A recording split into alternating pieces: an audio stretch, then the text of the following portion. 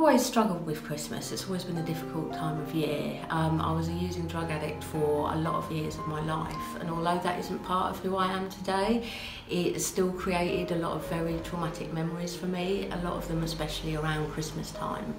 I find that really hard, and there's still parts, things that I remember.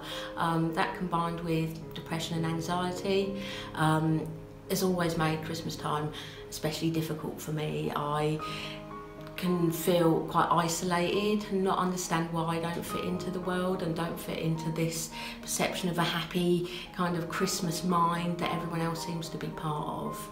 I remember a couple of years ago I was trying to do late night shopping. I was in floods of tears because it was just all far too emotional, and then along down the road came a Christmas parade of lots of children really enjoying themselves and being happy, and it went past and I was stuck between them and the wall of a bank just sobbing my eyes out thinking, why don't I get this? Why do I just not fit in? I think today I've come to accept that, I find Christmas difficult. That isn't going to change, but the power I have in it is changing how I respond to it and looking at what I need to do, and that's predominantly self-care for me.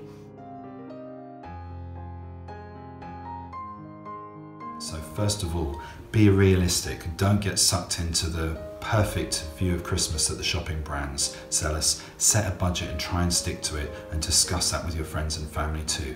Look for opportunities to stay emotionally connected to other people by looking for events where other people are going to be present, where you can meet up with others, and think about what the meaning and purpose of Christmas might be to you, and think about perhaps whether there are opportunities to volunteer, donate money at Christmas, or do things for other people to keep yourself well through the festive period and into the new year.